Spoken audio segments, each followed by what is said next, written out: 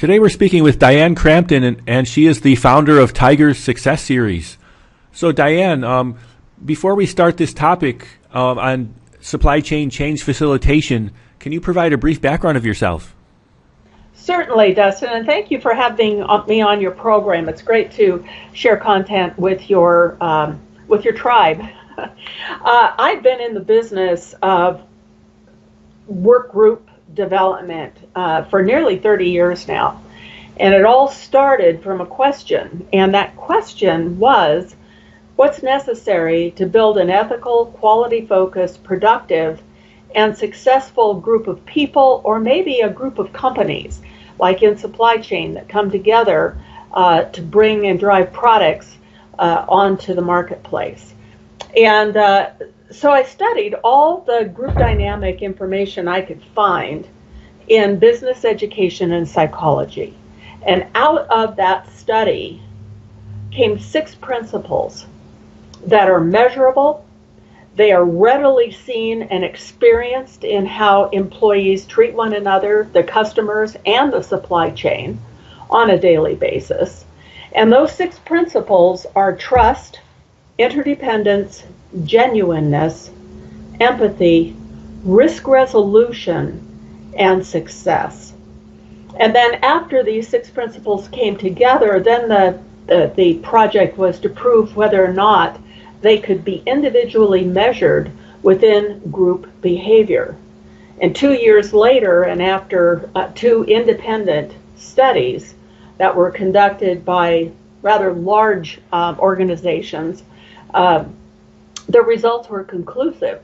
Not only could these 6 principles be measured individually within organizational behavior, they could also predict and prescribe treatments that would take, let's say, an underperforming organization, or maybe even an adequate one, into the excellent category in a rather quick time frame, because these 6 principles are at the very core of cultural behavior. They influence how your vision, how the company vision is manifested. They influence how the vision unfolds. They influence whether the organizational values actually have a living presence in an organization. So it's sort of a universal principle system.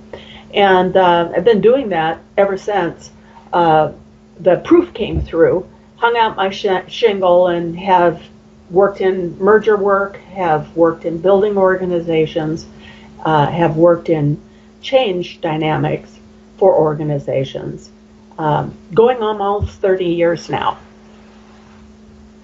Thank you. So my first question is, can you talk about the steps that are involved in the process of change facilitation? Well, change it used to be, in fact, Peter Drucker and others that were very germane in launching my career, have said that change can be a 3 to 5 year process. And I agree with that up to a point, because many of our change situations have taken 18 months to resolve. So we were far shorter, under time and under budget, in that 3 to 5 year category. So when you look at change, and a leader is anticipating change, there are a number of steps, some of which I think are ignored. And the first step is really assessing what the behavior dynamic is of your organization. In other words, how do people treat one another really on an ongoing basis? Maybe it's not what the leaders see. Maybe these are little interactions between employees. I call that behavior sort of your community of influence. This is how things are really done in a company. This is how the behavior really is in a company when nobody's looking. And those behavior dynamics, if they're not lined up correctly, let's say an organization has a very poor trust performance, Then there is some trust building that needs to happen before change is rolled out and executed. So the very first step is to make sure that the behavior dynamics in the organization can actually handle the change dynamic. Then from there, there's a planning process that's involved. And it's like I've seen leaders just dive right into the execution planning phase without identifying the communication strategies, the marketing strategies, internal marketing strategies, the time frame of rolling out those strategies, who they are going to pull in to the change strategies. I think leaders often think that, well, since I'm in the executive team, it is our role to execute change, and yes, it is. But it's also their role to engage the workforce and the informal and formal power structures within the organization to get behind that change, to actually look forward to the change, to understand it. And then part of that communication strategy is also to pull in those individuals sort of in a cross-functional type of team to work through how they're going to communicate this change in advance so that, I'm going to call it safety nets, are put into place for employees, because change often threatens people, Dustin. And when you have executives, you have managers who have become very good at performing tasks and services within an organization that's going to undergo change, giving up that sense of security for excelling at what they currently do. It's really difficult to go back to ground zero and learn something new, especially when your department, your revenues, your financial streams, and everything are on the line. So in addition to the communication strategy that's built, there's also sort of an enthusiasm building strategy that comes with that communication strategy. And part of the safety net also is to identify the types of norms of behavior and the norms of procedures and procedural norms that you want to lay down and put into place during that change process, so that everybody's on an even playing field and you can corral all your organizational diversity into those group norms of behavior. So there's a couple of documents, there's a couple of procedures and rolling out conversations through your formal and informal power structures that create a feedback loop from employees back to the executive team in terms of what's needed to build that safety net, what type of communication is going to be expected, who is going to roll out that communication strategy, how are you going to reward little steps within that change process that people achieve, and what that all looks like. And that is all handled before you get to the execution planning phase. Then, when you get to the execution planning phase, you already have support teams in place for rolling out the steps of that change plan. The faster you roll out change without a safety net, the more resistance you're going to experience. The faster you roll out the execution process with communication strategies and safety nets already put into place, and expectations on behavior put into place, rewards and recognitions for even the smallest little successes in that change process, change can be escalated considerably. So each of those steps, of course, is broken down into sub-steps, but I think that's probably too much minutia for this conversation. I don't want your listeners to have their eyes roll back in their heads and think it's overwhelming, because it's not. There is a strategic plan strategy, and if any of your listeners want to go to my profile on LinkedIn, that's at Dianne Crampton, Diane spelled with 2 N's, on LinkedIn, there is an article that I posted on there on change where I list the steps, and they're welcome to go there and check it out. It's free, and it'll fill in all the little sub-steps between those 3 major categories, which is communication strategies, your safety nets, and communicating that to employees, then developing the execution strategies and your execution plan. Could you talk about the challenges that you face when doing this change facilitation? Well, and I'd like to focus this on supply chain, Dustin, because if you look at all the different companies in a supply chain to drive a product onto the marketplace, hopefully with a deflation number on it, right? If everybody is really efficient in the supply chain and there's not a lot of waste, rework, and time lost, clearly deflation is a good thing because it keeps the price down and makes your product competitive on the marketplace, right? So when you look at all the different pieces and all the different companies that and their corporate cultures that are involved in a supply chain, the group norm of behavior piece that I was talking about in terms of the Tiger 6 principles are really important to making sure that you can deflate the price of a product, the end product, within a supply chain dynamic. But when you have, let's say, a company that is in maybe or more autocratic country, that has more autocratic management and leadership styles, where employees within that company may not be trained and developed to be collaborative with high levels of exchange of information and information sharing within that company.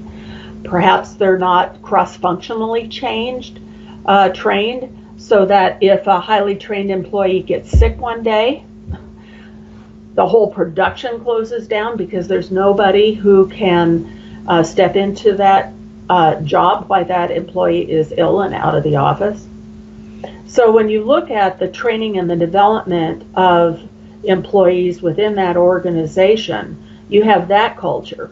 Then you have another culture, a company that's completely different, that has different levels of training and employee development, and yet another and another and another, depending on how wide and deep your chain is. So the challenge is